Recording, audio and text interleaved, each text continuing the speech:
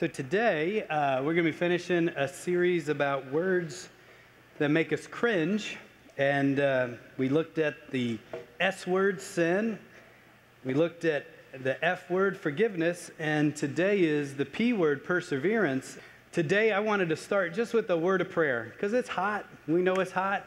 But you know, still, if that's the biggest thing we got to overcome today, compared to other churches that are meeting throughout the world, that's really not that much.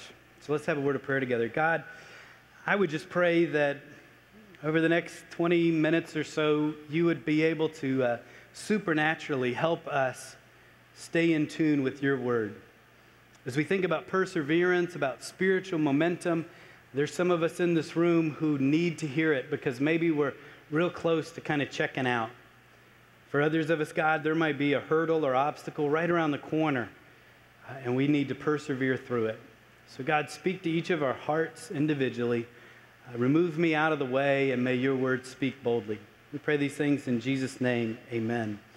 In your order of worship, your worship bulletin, there's a page in there, and if you wanted to fill in some blanks, you could do that to kind of have some notes to take home. But I wanted to start with you to think about, and actually say it to the person next to you, answer this question. If you could have been around for one event in Jesus' life, what event would you have loved to have been around? Turn to the person next to you and tell them what it would have been. Now, I'm guessing some of you might have said, oh, I would have loved to have been there. That night in Bethlehem, that starry, magical night when Jesus was born, when God became flesh. Others of you might have said, you know, I would have loved to have been on that boat and to look across the water and to see Jesus walking on water, defying the very laws of nature. That's when I would have wanted to tag along. Others of you might have said, you know, early that Sunday morning, I would have loved to have been there and been at the tomb to see Jesus, who is on the cross, who has died, has resurrected. Maybe that's where some of you would have wanted to tag along. And I won't ask for a show of hands, but some of you wanted to be there when Jesus turned the water to wine. Maybe that's when you wanted to tag along. Well, if I had a choice, if I had to say, I would have loved to have been there the day that Peter, James, and John journeyed up a mountain, and right there in front of them, Jesus was transfigured. I want you to hear the story out of the Gospel of Matthew, chapter 17. After 6 days, Jesus took with him Peter, James, and John, the brother of James, and led them up a high mountain by themselves. There he was transfigured before them. His face shone like the sun, and his clothes became as white as the light. Just then there appeared before them Moses and Elijah talking with Jesus. Peter said to Jesus, Lord, it is good for us to be here. If you wish, I'll put up 3 shelters, one for you, one for Moses, and one for Elijah. When he was still speaking, a bright cloud enveloped them, and a voice from the cloud said, This is my son, whom I love. With him I am well pleased. Listen to him. What an amazing event. Now that word transformation, transfigured, literally means metamorphosis. It's as if in those moments, God, who is in the flesh of Jesus, just seemed to overflow out as Jesus' face turned white and his clothes became so bright. And if that isn't a spiritual high enough, right at that moment, there's Elijah and Moses with him and talking with him. And if that isn't spiritually high enough, then a voice from heaven, God's voice, says, This is my son. Listen to him. And right in those moments, Peter, who was always kind of known for always wanting something to say, in all of his profound eloquence says, It's good to be here. Yeah, no kidding, Peter. I mean, are you seeing what's happening right in front of you? It's good to be here. And then Peter says, let's just stay right here. Have you ever had a spiritual moment? Maybe in a retreat, a mission trip, maybe in a worship service, a personal Bible study, an experience where you just felt so close to God, where you kind of said to yourself, it is good to be here. It was as if your spiritual life was firing on all cylinders. Everything just aligned so well, and you just said, I feel God. I am experiencing God. I want to stay right here. Well, the truth of the matter is that our Christian lives aren't lived out on the mountaintop.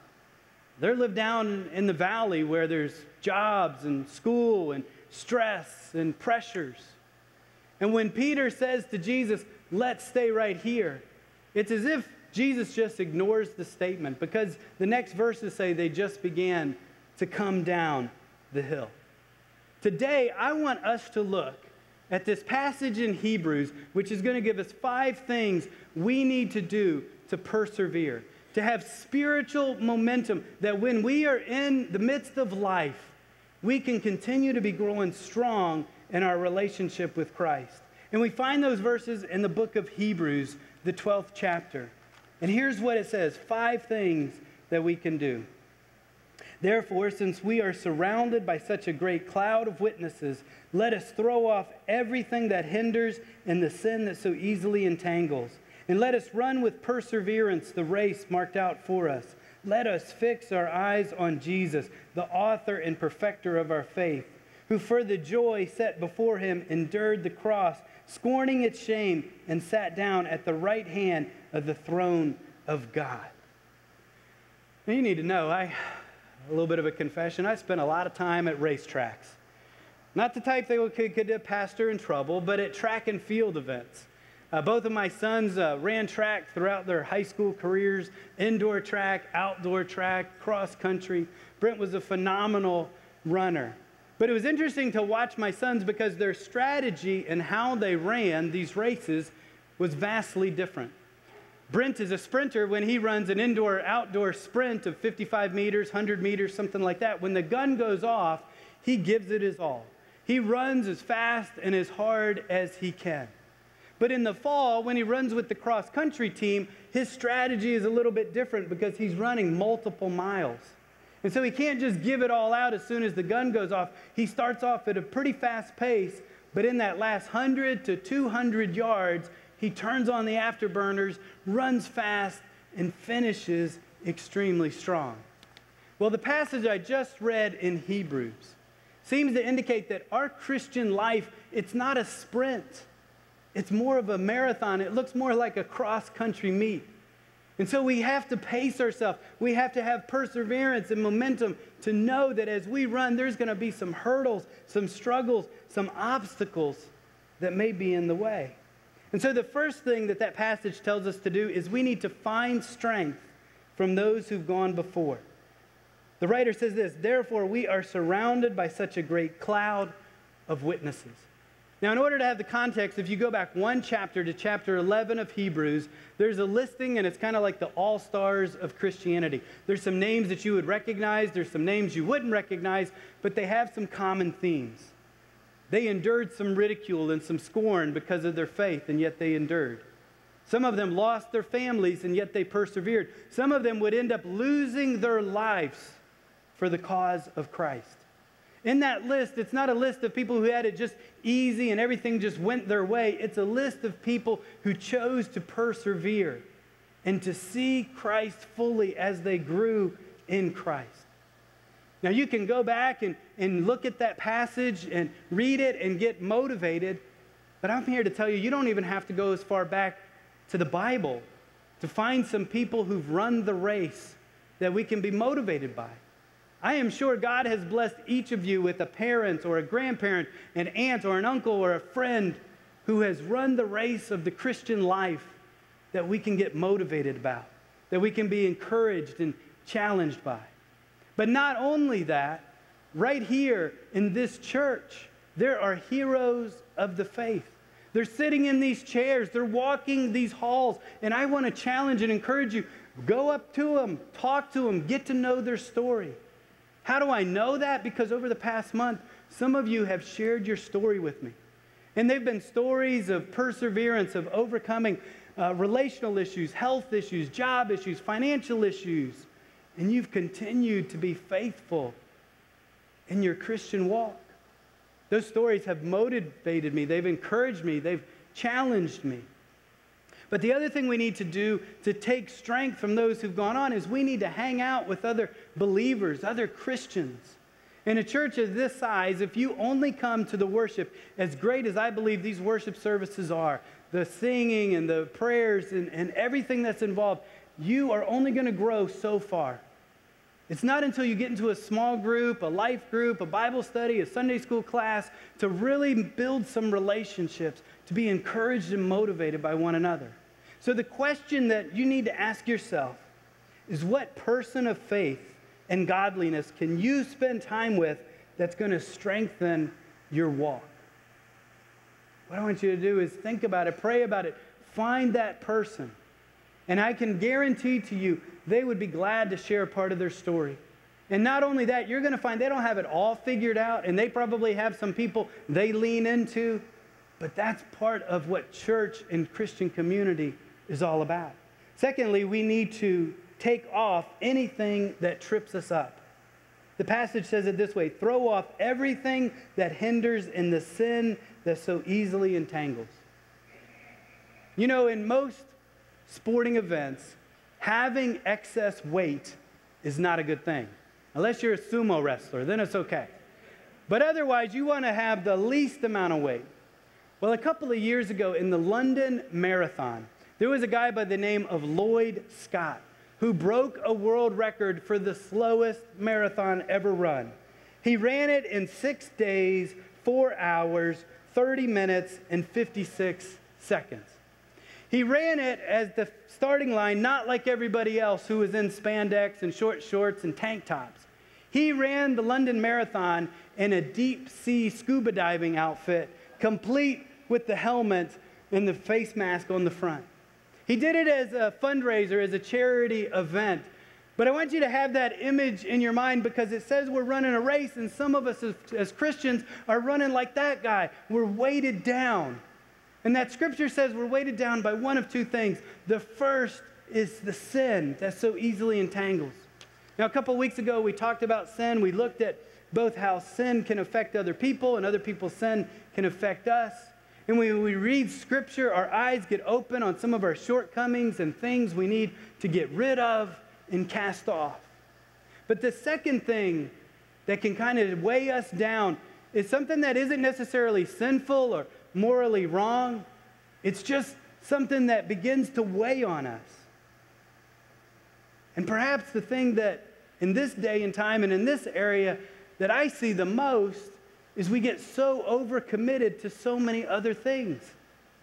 I'm sure we never wake up in the morning and go, hey, today I plan on overscheduling my life to where I have no margins, no room to do anything else. It happens gradually. I mean, most of us in this room, we work and we want to do well in our jobs and we want to be successful, so we give a lot of time and energy to that. If you're married or you're dating somebody, you want to put energy into that and be a good partner, and so you're putting a lot of energy into that. If you're a parent, it's kind of the trend right now that to be a good parent, quote, you must have your kid in like 15 different things all at one time, and you're racing from this thing to the next thing. And then, of course, you want to be good community people, and so you get involved with your PTA or your homeowners association. Then you want to volunteer at the church, and before you know it, you're pushed to the limits. You're stressed out. Your schedule is overscheduled. And you're hearing all of these voices because your boss wants more, and your spouse needs more, and your kids need more. And what we can do is shut out the still small voice of God. The one voice that would help us in all those other areas of our life. And so in order to finish well, we need to get really intentional and say, maybe there's something I need to let go of. Not only with the sin of my life, but also some of the other things that are crowding out God. Because many times when we get pushed to the limits, it's God that we go ahead and cut off because the other voices are so loud in our head. The third thing this passage says is we need to choose to persevere. The scripture says, let us run with perseverance this race that God has set before us. You know, down through the ages, success has been seen the ability to move through an obstacle and to persevere. And it's no less different today. But here are some examples of some people you may have heard of that have truly shown persevere within their life.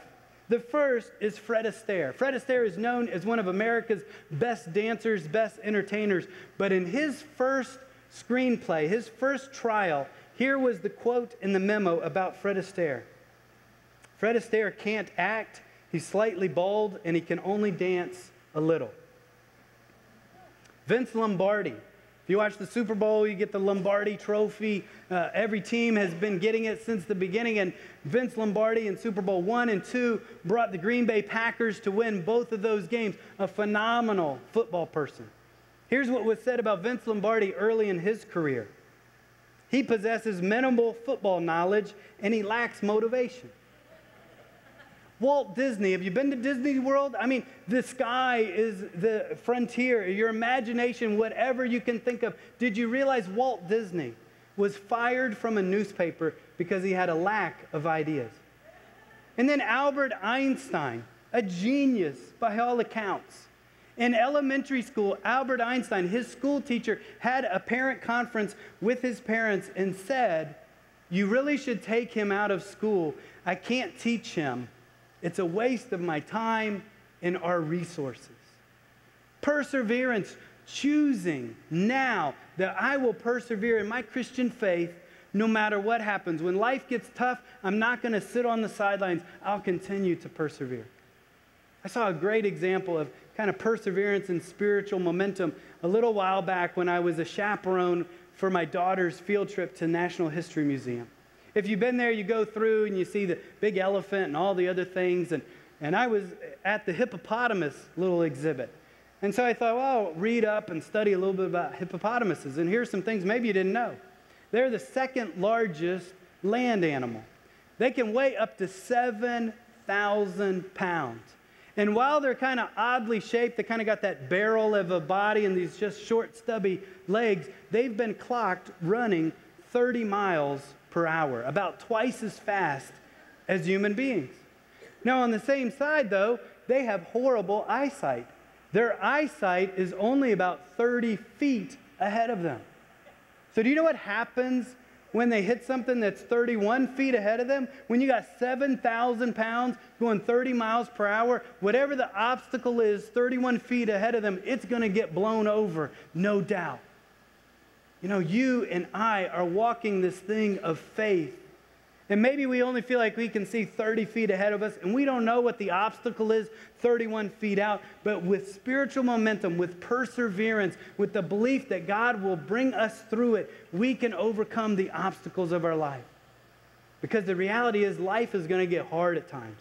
It's going to be tough. It's going to be tempting to just check out and sit on the sidelines. And you don't make the decision to persevere when you're in the midst of the trial and the temptation. You make that decision now. I will keep on keeping on. And so the question we have to ask ourselves is, God, what do you want me to keep doing? The fourth thing that passage tells us to do is we need to keep a single-minded focus. The passage says, keep your eyes on Jesus. And of course, that sounds lovely, it sounds spiritual, it sounds nice, and we should definitely do that. But what does that look like? I mean, practically day in and day out. Because like I said, we not only have we overscheduled a lot of our calendars, we've also fully bought into this whole idea of multitasking. That we can do more than one thing at a time. In fact, I was watching the news just recently, and I can still remember when you watch the news and it was just one person sitting there and talking. Well, now when you watch the news, you got the person talking, and then underneath you've got this crawler of all the other stories, and then on this side you got stock quotes, and this side sports scores, and at the top the weather. It's just so much stuff, and then they'll do a split screen. All of that stuff right there to try to multitask. And some of us are trying to do that and speed through life. I mean, I have a friend who just recently said he took his instant coffee, put it in the microwave, and thought it still took too long to make. I mean, we just want speed so quickly. I know that one of the first times I really thought multitasking went a little bit too far was about 10, 12 years ago. I was at a hotel, and I'm in my hotel room, and I go into the little bathroom that's in that hotel room, and there's a telephone right next to the toilet. And that's where I draw the line on multitasking. I mean, you need single-minded focus when you're in there. That's just crazy. But we have this insatiable need for speed and for more and to pack it all in. but we're setting ourselves up for a spiritual struggle and downfall, because that type of pace leaves us burned out and tired and worn out. And it's been said, while the spiritual life is a race, you can't gain spiritual intimacy on the run. You've got to find some time to step away and to be in the presence of God, because that's what Jesus did. You know, there was always people asking Jesus to do more. Hey, can you heal more? Can you go see this person? Can you come over here? But he had a single-minded focus on what his plan and his purpose was by God. And he set time aside to be with God, to get away. And the reality is we're probably not going to be able to step out of the pace of life we find ourselves in unless you move way, way out and become some hermit. But what we can do is get creative. And so maybe it's taking a walk, going for a jog in your car with the radio off, spending some time in prayer and reflection. For me, when I go for a jog, it is a great spiritual practice because I can just pray and not hear anything else. Or go out on my kayak in the middle of a river or middle of a lake and just spend time with the Lord. Finding times daily to fit it into what you're already doing so you hear the voice of the Lord. Because the question we need to ask ourselves is, in order to stay singly minded, focused on Christ, what are you going to do? I will what? And fifth and finally, we need to endure the suffering to see the smile of God. You know, that scripture says it this way: Jesus was willing to die a shameful death on the cross because of the joy he knew would be his afterwards. The writer seems to say Jesus had an eternal perspective. And he kind of puts it there that God is kind of at the finish line and he's cheering us on. And I love that imagery because I can relate to that as a dad. When I go to those track events, I'm at the finish line. I'm there and I'm yelling and I'm screaming for all the kids. But when I see my son turn the corner, I'm yelling and screaming and cheering him on to finish strong. For you and for me, we have a heavenly Father, and we need to keep this in mind to persevere, that is cheering us on. Because some of you, maybe you've got a different view of God, that he's up there kind of a cosmic killjoy, that he's trying to see if you're going to trip up and that he's always condemning you. That's not the case. It shows in Scripture he did everything he could to show his love for us. And he is at the finish line of life cheering us on. Philippians chapter 3 perhaps says it best when it says this: I strain to reach the end of the race and receive the prize for which God through Christ Jesus is calling us heavenward. Let's pray together. Gracious God, I pray for the individual in here who's thinking about quitting and who needs to persevere. And God, may we look a little bit more like a hippo. And may we have an attitude of moving forward, and whatever the obstacle is, that you will bring us through it. And then it becomes part of our testimony of not how great we are, but how great you are and what you can do in and through us as we are faithful to you. We pray these things in Jesus' name. Amen.